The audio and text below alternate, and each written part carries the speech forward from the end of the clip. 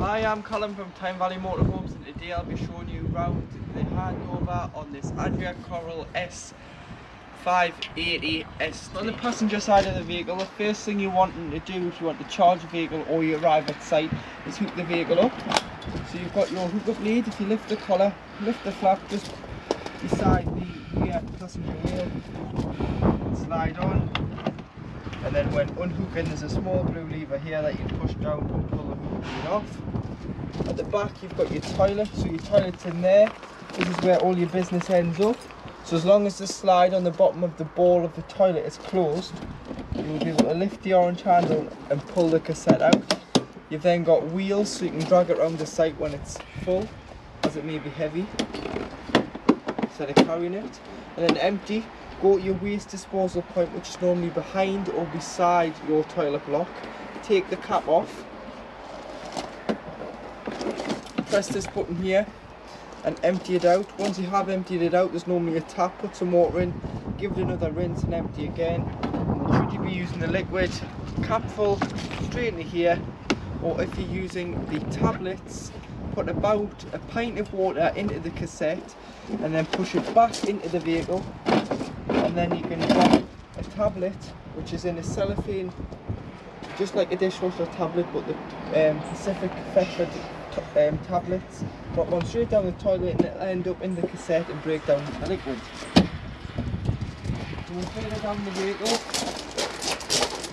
So this is your fresh water intake, so it opens with the small key, which you can lock and unlock this. Put a hose pipe in there until it overflows, or until you're happy you've got enough water on board, which you can see on the main control panel. If you are going wild camping, you will have to take a full tank of water with you, but if you are going to a site, tend to take a maximum of 20 litres, as this is, it'll give you the option to stop off, use the toilet, have a cup of tea, but it won't take as much fuel for consumption. It'll actually mean you're a lighter weight, so you should be getting the better miles per gallon. And in here, this is just a 12-volt supply for a submersible pump. So you put your two pins in here, your submersible pump and your aqua roller bucket in your other end into here, and it'll suck the water out of the bucket or aqua roll into your fresh water if you can't get near water. But if you can, just use a hose pipe, it's far easier. And then coming down to the passenger door, so this is where you fill your diesel, so it opens with the main ignition key, and then you can fill the vehicle with fuel. And on the inside of the slam panel of the passenger door, you put your tyre pressures. So it's 5 bar on the front, which is 5.5 bar on the back, which is 72.3 on the front and 79.5 on the rear. Underneath your passenger seat you have a tool kit, so this lifts out, and this will give you a jackknip brace, a tow knife and a screwdriver, so should you need to change your wheel or be towed away, all your tools for that are in there. And then underneath the floor, so underneath this flap here, so this compartment is where your engine battery lives. So if you ever need to change the engine battery and lift it out, this is where you do so. But you can give a jump start and access jumping points underneath the bonnet, which your bonnet release is on the side of the passenger dashboard.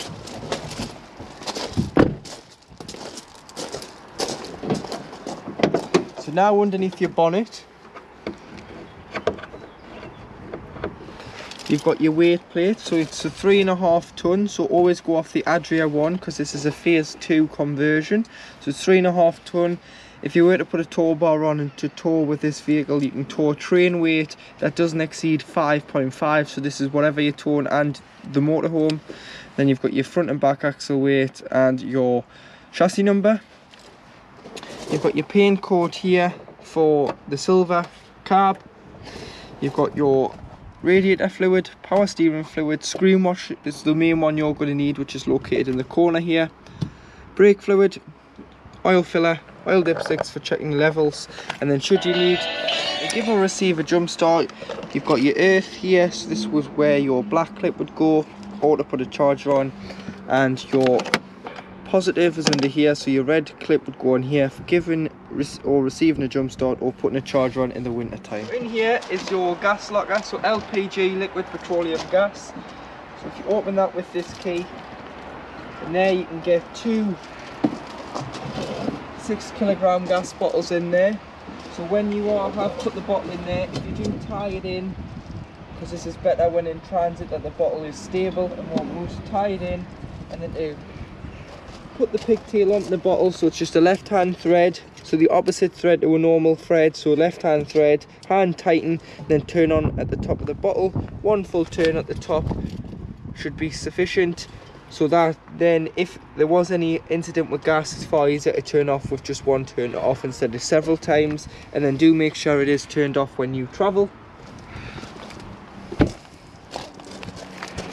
You've got your fridge vents there, your awning light, your heater exhaust, so this just brings out the nasties of this from the heater, so just make sure that's not blocked and is obstruction free. And then should you put your key in here and open, you can press, and then you've got storage underneath your bed, and your boiler's underneath there, which I'll show you from inside.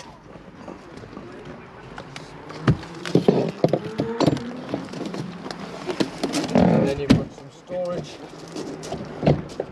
in here with some shelves. These will just drop down to give you storage, and it is got a plug in the bottom, and it is heated, and there's a light here, so should any wetness get in here, you can wash it out and just push it down the plug hole.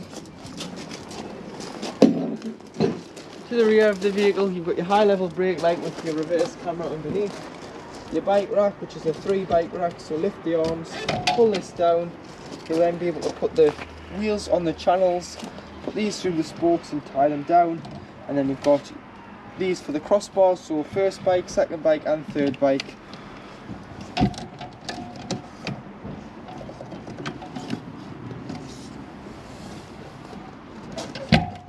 And then at the back you do have your silver parking sensors. And behind the driver's side rear wheel you do have corner steady, so if you put this up, winding handle in and wind your legs down, this just gives a bit more stability to the van.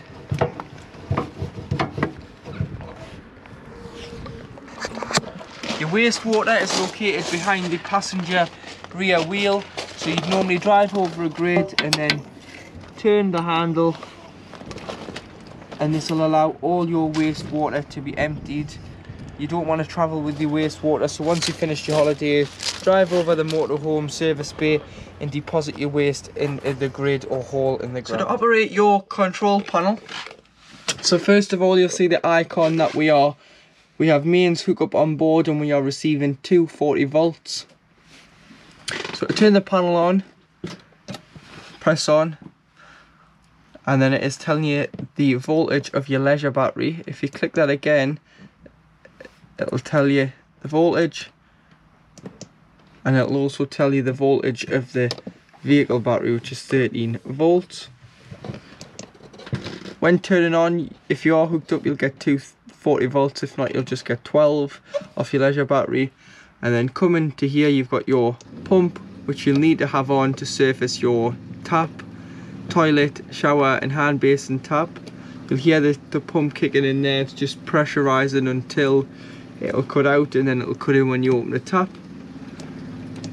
And then if you click here, it shows you your fresh water level, so 100% of water on board, 0 waste, as it would indicate here if we had any waste on board.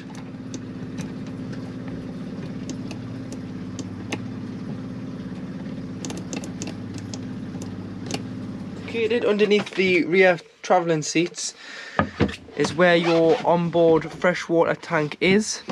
So to drain it off, there isn't a tap outside. You've got to come in, loosen the nut on the tank, and then inside in the corner there you'll see that little drain, and you've got to lift that plug up and it'll drain the water underneath the chassis. So in the winter time it's crucial that you don't leave any water on board, so no waste or fresh or any in the boiler, which I'll show you further on in the video.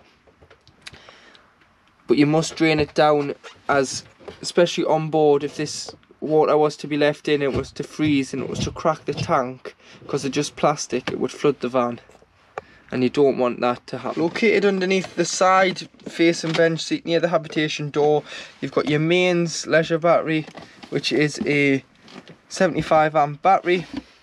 You've got your fuses for the battery, some more fuses, and the main on your mega block is all your fuses for your various items on the van. So your awning light, your heater, your water pump, your lights, all your 12 volt items. So it would be a good idea to go and get some spare blade fuses, carry them with you, and then if any fuse does blow, you can just take them out and replenish the fuse that's broken.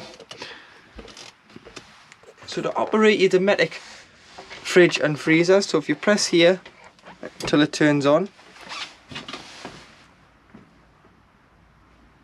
you've then got 3 main sources. So if you press the other end of the same button, you've got 230 volt, which is on mains hookup. So when you've got the hookup in the side of the van, you'll not, and you're on site or you're at home and you're chilling the fridge, if you just put on a mains electric, which is 230 volt, this will work exactly like a household fridge.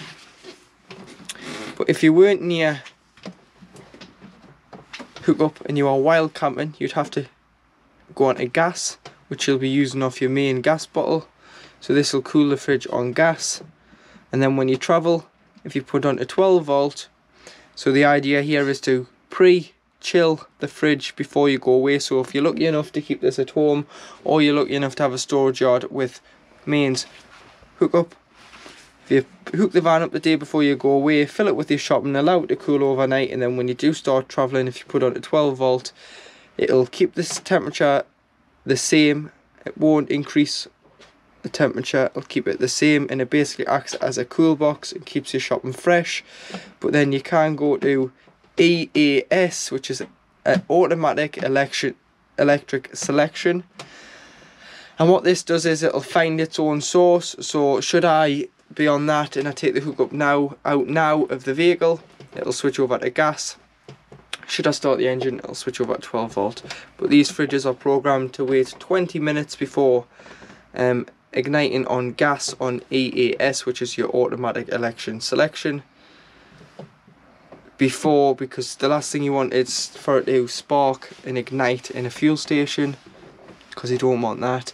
So it waits 20 minutes. So should it be on automatic, just put on a manual, it would light it on gas should you need to.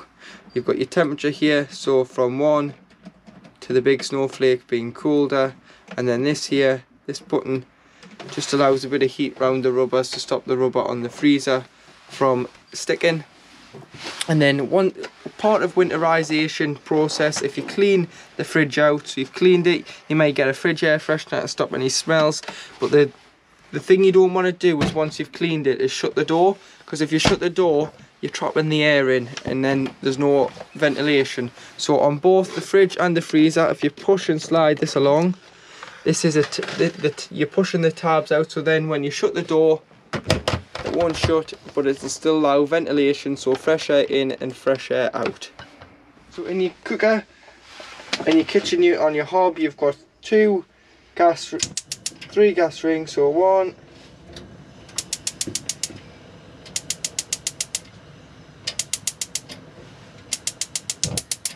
2 and 3 on the gas. So should you have had this on for any length of time, allow it to cool before you put the glass lid down.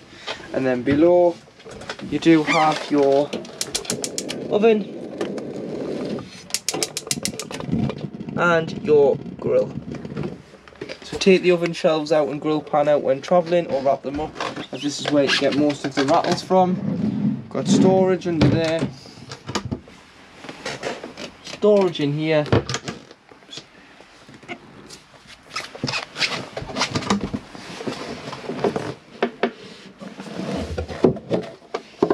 and your pumps lives under there, so it's underneath the flap that you put in there. That's where your pump is, so that's where you'll get your noise when you open the tap. Got your cutlery drawer, another storage drawer, and a bigger storage drawer, and underneath here you have a mains 3-pin 240 socket. You've got 2 lights here. One will do the lights in the kitchen and one will do the extractor fan. Storage. A small bin there when you're using the kitchen for your waste. This is for your wine glasses and wine bottles. And then you operate the windows. You pinch, slide up and clip. This is your clip together. This is your blackout, or you can pinch together, and that is your fly screen. And your windows just push out. So lift the levers, push out, clip out, it stays out, push it all the way to bring it back in.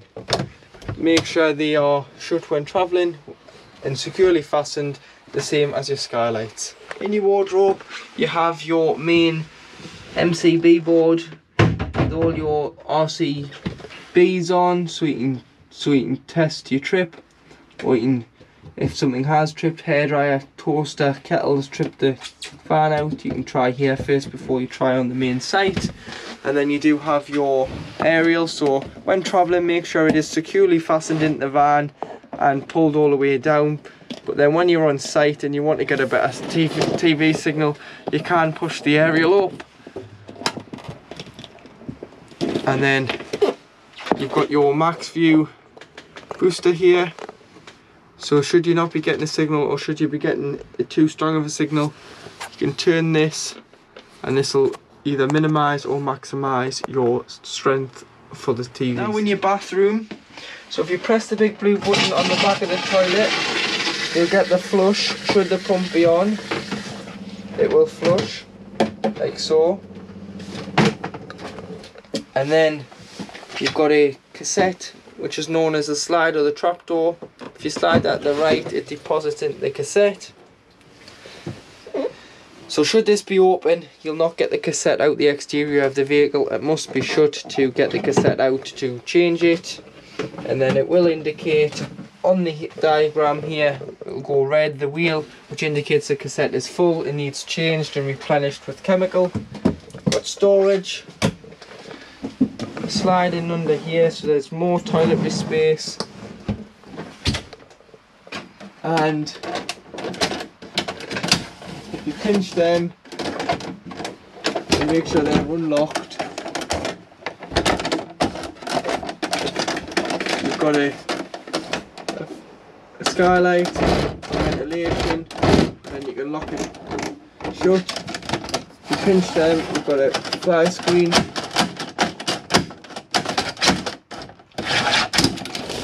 And a blackout blind.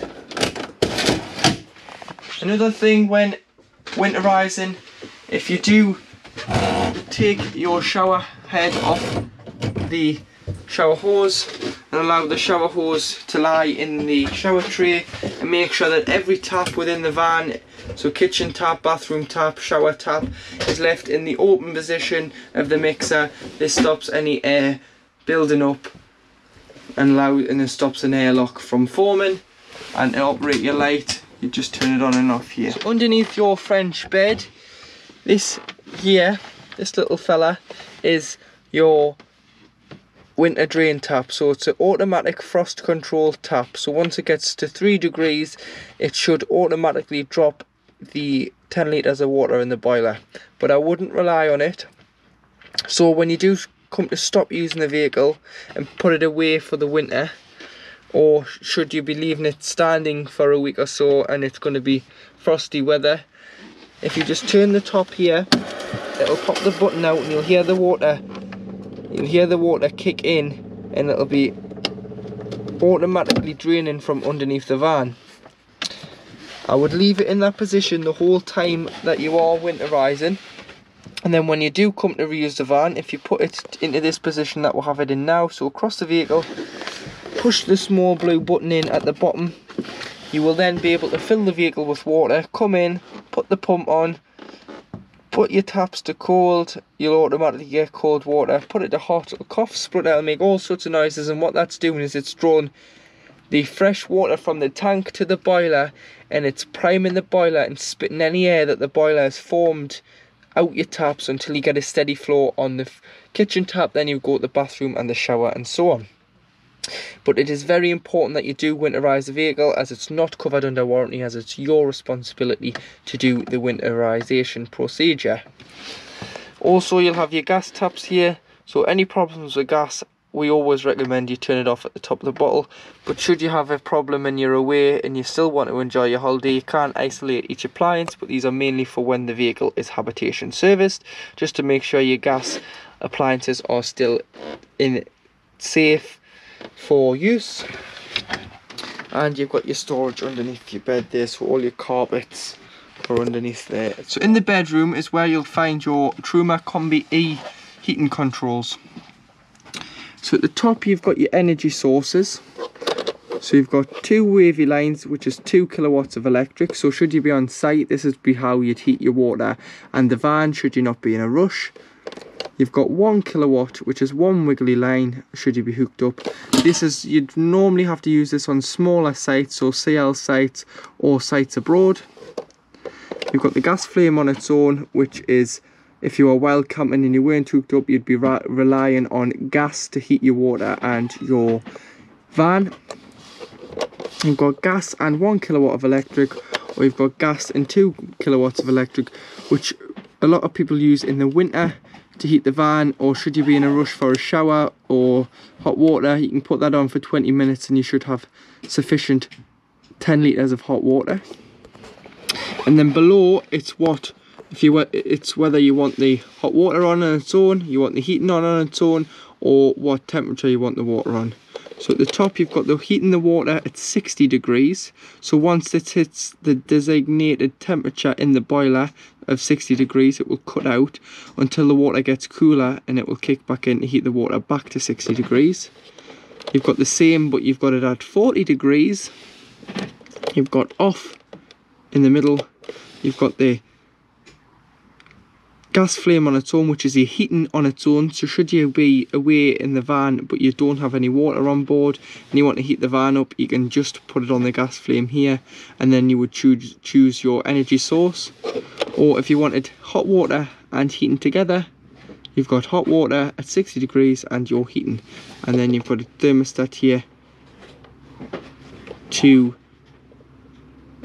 this is more for where the heating of the van, so you can choose your temperature of the actual van temperature. To lock your habitation door, if you see this tab here, push it down and that's locked, and then as soon as you go for the door, it opens. So in your cab, you've got your handbrake to your right of the driver. You've got your electric windows and electric mirrors, which does the top and the blind spot, which is just a joystick, so you just turn it to the mirror you require. You've got your headlight adjustment and your mode, which will go in here and change the time and the date and things. You've got your blinds on the driver's window and passenger, so you'd slide this forward, lift it up, and then this just attaches. So just pull this back and you'll see 2 magnets, and that just attaches to the door like so. And then you have the 2 on the windscreen, so if you pinch these and slide it out, it'll clip behind the mirror, and they are just magnetic. So if it's going to be a windy, blustery night, put a hairband or elastic band around here to stop it from pinging open. You've got your lights and indicators on there, your wipers and your trip computer on here, which will go through this screen here, and it'll tell you your range. So it's saying it's 156 mile in the tank, it's doing 23.1 miles per gallon, top speed is 30 miles an hour, and the time. 6-speed manual gearbox, cruise control on here, so to lift into reverse, lift the collar and you'll hear the sensors beep in there. You've also got the rear view camera, and the red outlines your bumpers and so on. This glove box is lockable, and you've got a good storage space in there. Locks the cab doors on an evening, hazard lights, rear fogs and heated mirrors. 2 two 12 volt, one being the bigger 180 watt output. Temperature on the outside ring, fan speed on the in, and it must be on at least one or more for the fan speed for the aircon to work, sorry. Temperature distribution, so this is where you want the fan air to go, and then you have your either bringing fresh air in or recirculating the air. Got your Pioneer head unit, it's got the turn on, just press there. You can scroll through your radio channels here, so it'll find them, and then once you're happy you can press 1, 2, 3, 4, 5, 6 to save them. CD in there, so your CD there, and then it will eject the head unit front. You just press here, it'll come out. This box is heated and cooled by your air conditioning, so should you have any chocolate sweets or little bits and pieces for on the road, especially when the aircon's on, this is a great place to put them instead of getting back up and forth to the fridge. I've got your carb lights here,